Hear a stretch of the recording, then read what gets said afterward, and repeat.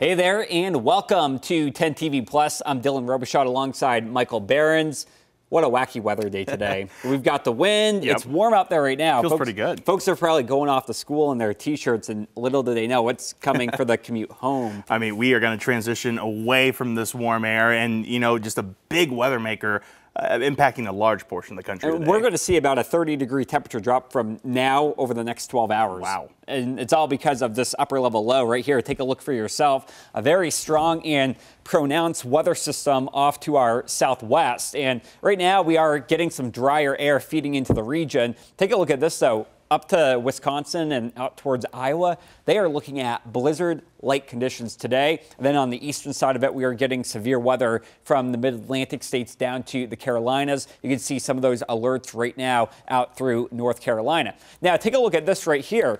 With the system, what we are looking at is dry air feeding in. And so right here, we have what we call our dry slot. So we got that dry air kind of wrapping around St. Louis and into Columbus. This dry air is feeding in from the south, and this is actually cutting off our rain supply. But then you'll notice on the northern side of the low, where you see the white on the map, that is some extra moisture. That's going to wrap around like this and move in as we head into tonight. And you'll see exactly what we are talking about here. If we can go ahead and get rid of that. 1 o'clock. 2 o'clock this afternoon, we start kind of dipping into round number 2. And you'll see some of these showers here moving in as we head towards 3 and 4 o'clock. These will be kind of on and off, but rapidly as we head towards 7, 8 o'clock, you start getting these blotches of purple and pink showing up on the map. What is that? That is actually a little bit of snowfall mixing in here out towards Logan County, up towards Kenton, where we are looking at temperatures dropping. And like I just said, we are seeing a very quick drop in the temperatures as we head into this evening. By 8, 9 o'clock, look at this. Now we're getting a switch over to snow. By the time it is cold enough to snow, we're going to be looking at a lot of the moisture removed from the area. So little to no accumulation. And also, not to mention, as we head towards tomorrow morning, the ground is so warm. With temperatures around 60 today, we are talking little to no accumulation out there on the roadways. So be ready for that. Now, as we head off to the east, some of these higher elevations out near Newark and Mount Vernon, they may get a few 100ths of an inch of snow. That's pretty much it. But keep in mind, this is a computer model, and the computer is showing how much will fall. Just because it falls doesn't mean it necessarily accumulates, because the ground and the soil will be pretty warm from all the recent 60-degree weather that we've had. The other piece of the weather puzzle will be the winds. And as we head towards 4:30 today, as we head off towards Newark and Marysville down to Washington Courthouse, man, we're talking winds 20, 30, 40 miles per hour. They do let up a little bit tonight. And then as we head towards tomorrow, they end up actually picking up yet again. When you wake up at 9 o'clock in the morning, winds generally around 30 miles per hour. And then as we head towards 10, 11 o'clock, mid to late morning, look at this. There could be an isolated gust up and over 40. So the wind is not a one-day affair. It's actually 2 days, today and tomorrow, that we have to deal with the wind.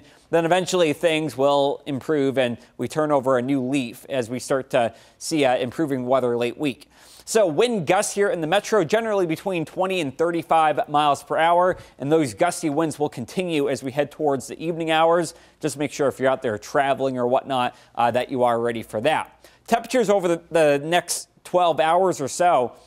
Lunchtime today, we sat at 58 degrees, but take a look at this surgence of cold air that we're tracking. By 4 p.m., we're down to just 42 degrees, okay? 42, plus you got to factor in the wind, so it's going to be a whole lot colder than that. And then as we head towards 6, 7, 8 o'clock, we're down in the mid-30s. So whiplash is what we'll call the weather heading into this afternoon. Severe storms to some extent. Not here in the metro area. The light green that you see are what we call non-severe storms, okay? So if you are in the light green, which Columbus is, that means that we're looking at the possibility of maybe a flash of lightning, maybe a rumble of thunder. That's pretty much it. Where you start getting into the green and the yellow, that's where we could possibly see severe storms. And by the definition of that, we're talking winds up to 58 miles per hour and quarter-size hail, or 1-inch diameter hail. And that would be off towards Pittsburgh, Pennsylvania, Erie, and even northeast Ohio. So if you are traveling out there, be ready for that. But otherwise, it won't impact us too much here at home. Heading into Friday night, we have a weak system rolling on in, tracking a few light showers. This is moisture starved though, so there's not a whole lot of energy associated with it. But notice that that front kind of drips on down to the south, and as we head towards Saturday night or Saturday morning before the sun comes up, there could be enough cold air that we get in on a spot flurry or two across the region. After this, high pressure builds back in, and that is going to change your world heading into this weekend. I want you to look here at Saturday and Sunday. It's a little bit on the chilly side on Saturday. Take a look at Sunday though. 50, sunny. That's what we're looking at. Not a bad weekend, not at all. Temperatures though staying above average through the next 6 to 10 days. And then as we look at precipitation, that will be above average as well, which is kind of good. You don't want to be going into the summertime with a drought, and I don't think that we will have one, so that will be good for us here at home. Now check this out. Over the next week or so, average high 47. Most days will be above that. Look at Tuesday and Wednesday. We are closing in on near 70 towards the middle half of next week. Generally speaking, the trend is upward, okay? So this right here, March 12th, and then this right here shows that on March 12th will be 18 degrees above average. And so that would put us in the well above average category here for next week. And so we're not tracking any more stints of this really cold air. We're not looking at any more polar vortex outbreaks or anything like that. Generally speaking, we're going to keep the pattern nice and mild. The jet stream is going to be way up here. What does that mean for us? Well, we tap into that warm conveyor belt here, and towards the middle to later half of next week, I would not be surprised if a few of you reach 70 degrees, okay? That's because we're going to have a lot of strong southerly wind that will be pushing in that milder air. There's a look right now at the weekend. Again, Saturday and Sunday. Don't forget to put your clocks ahead an hour. Michael Behrens will be talking more about that here in just a moment. 58 degrees here on Monday, 65 degrees here on Tuesday. It'll be nice and warm going into next week. I don't know about you. I got me some spring fever. I cannot wait for this mild air. Yeah, I mean, we are getting back to about that time of the year, and it's going to be feeling nice out there. But I would say don't discount winter just yet. Don't put the clothes away. We always, sometimes even late March, early April, we get a few flakes. We get something. Yeah. We're not done with it yet. Yeah, not done with it yet. And, you know, Dylan, while things have been kind of windy for us here today, and we have been dealing with some rain and thunderstorms in our forecast, other parts of the country have been dealing with much more extreme weather. This is CCTV video from Tuesday that showed a tornado striking the city of Hugo in Oklahoma, stripping the roof from a building in its path. The veterinary clinic, which captured that video, their striking video, said that the tornado had hit the clinic and surrounding buildings. According to the National Weather Service, the tornado reached peak winds of 100 to 105 miles per hour and remained on the ground for about 3.7 miles, lasting for around 4 minutes.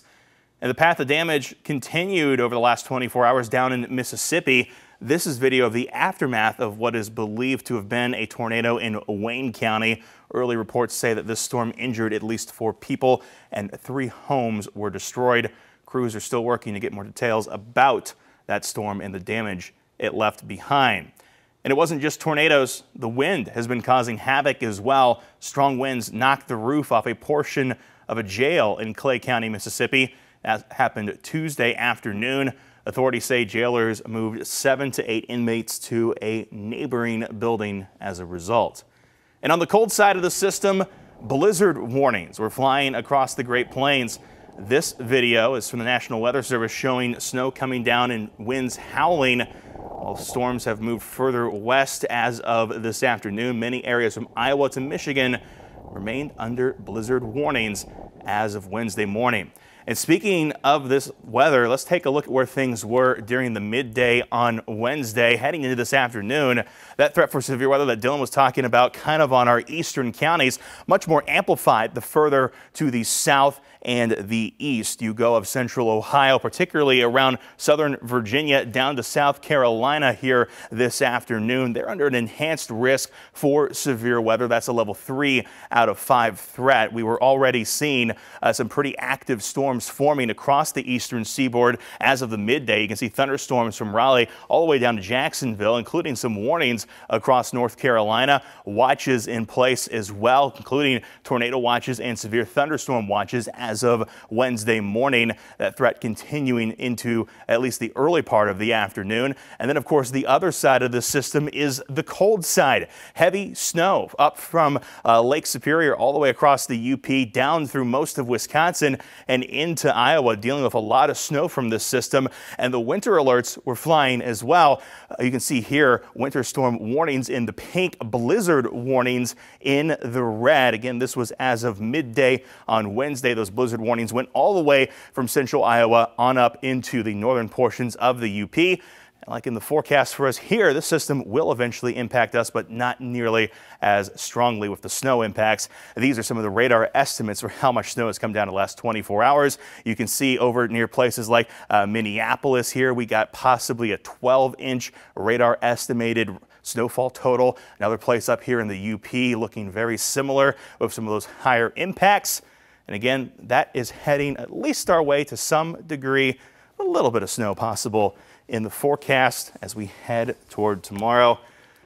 Dylan, it's just kind of that part of the year where we see everything across the country in terms of weather. This time of the year, we get these mid-latitude cyclones, and they become very robust in March because you got to figure it now. This time of the year, we got spring and winter still kind of fighting it out, and that's where we start to kind of get into that severe weather season too. Yep, that severe weather certainly a sign of the season, a sign that spring's on the way. And well, another sign, like you were talking about earlier, it's time to move those clocks forward. We're just days away from the start of daylight savings time. That starts at 2 a.m. on Sunday. Phones automatically moving to 3 a.m. So you're going to lose that hour of sleep without even knowing it, but you got to move the rest of the clocks out there. And if you're tired of all that back and forth, I know I am. I wish we'd just stick on at least one or the other. I don't care which one. There's been efforts to try to make that the law. There's an effort right now in Ohio to make it year-round. The state senator filing a resolution last month. However, keep in mind, this has been introduced in the past several times and has never made it through both chambers. We have been talking about that for the last 30 years. We just need to do it already. I don't know. Tired of the clocks. It takes so long to get anything done in government, and we've been talking about this since the dawn of the dinosaurs. Yeah, I feel like it too. And now to the latest on the fires from out in the Carolinas. Reports say things are improving, but many areas have been reduced to ashes from what broke out over the past week. Our affiliate News 13 from South Carolina has this report. Throughout the day, it was still hazy, but conditions do seem to be better than yesterday. Now, you can still smell the smoke in the area, and community members tell me they're in disbelief that what was once their backyard filled with trees and brush is now just a pile of ashes. I spoke with one Carolina Forest resident who lives in the farm and was evacuated on Sunday. He told me it was a scary moment, but he was prepared to leave because of the flames and smoke he was seeing. He also said he was here for the wildfire back in 2009 that burned 19,000 acres just off of Highway 31. And while both wildfires were scary to experience, he said this one hit a little closer to home. Well, this one's a little closer to home, and I actually had to get evacuated, so it's a little bit more, I guess scary in a way. But at that moment, I wasn't involved in the community. I didn't know too much. I recently had moved down here about.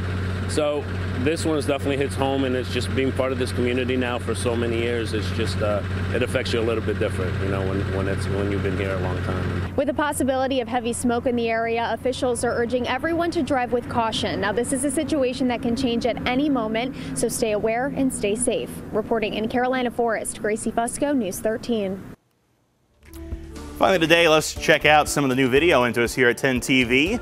The biggest iceberg in the world appears to have finally run aground in the southern Atlantic Ocean. It was named A23A and spans more than 1,400 square miles, slightly smaller than Rhode Island.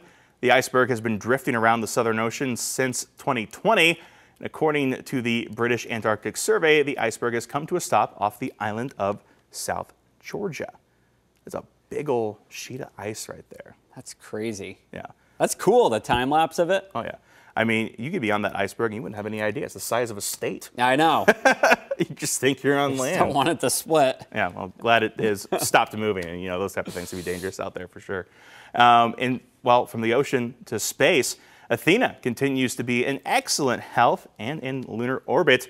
Overnight, flight controllers calibrated Athena's landing navigation cameras, which are designed to autonomously track her position and detect hazards during landing. Athena is targeting a landing opportunity March 6th at 12:32 in the afternoon. Live landing coverage is scheduled to start at 11:30 on the Intuitive Machines IM-2 mission page and on NASA Plus. A lot of activity on the moon these days. I heard some of the astronauts say that because obviously there's no gravity and you're up there for so long, you actually have to keep on working out so you don't lose muscle mass. Which is kind of cool. It's like your full-time job is literally to work out in space. Yeah, I mean, there's a lot of work going on up there. Of course, we got the astronauts preparing for returns to the moon, eventually possibly Mars. We've got multiple landers going on. It's a cool time to keep an eye on space. Cool time to be alive. Absolutely. All right. Well, that does it for us here on 10 TV Plus. Chief Meteorologist Jerry Martz will have your forecast tonight at 6 o'clock.